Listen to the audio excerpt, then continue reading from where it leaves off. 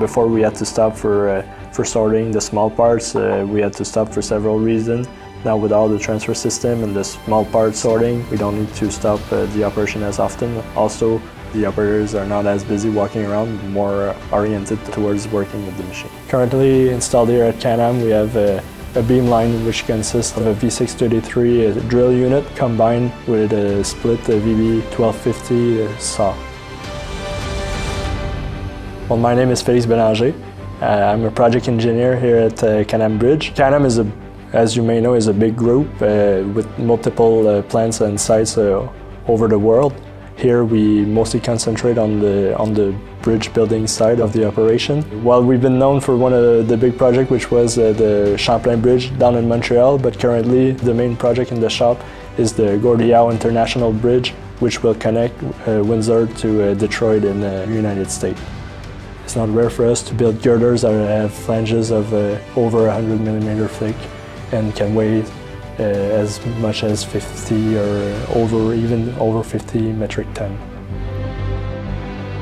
Of course, we make no compromise on quality, so all the parts that leaves here needs to be 100% within the standards that we want to establish in the industry. The machine gives us an outstanding quality in the parts that we need to realize. It has a great versatility, so we can either work on angles and then beams and then square tubes. Almost all of our products are unique, so we need to be able to switch programs quickly, and we need to change the raw material quickly that needs to be done.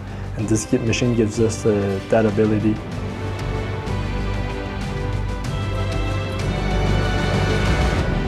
One of the main benefits for us with this equipment is the possibility to machine copes inside of the beam.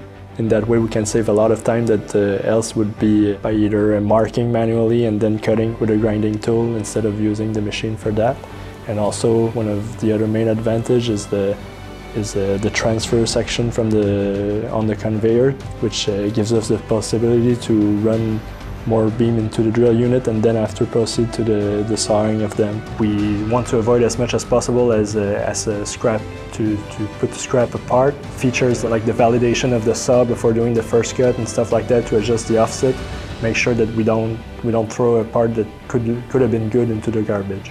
Well, definitely there's an advantage with this X or sub-axis by not having the part moving in the same time that you're machining. It gives us the possibility to machine more than one side at a time. When the notch needs to be bigger or the machining needs to be longer, you always have the possibility to have your other axis by moving the beam while machining too. So it gives us a great versatility with this equipment.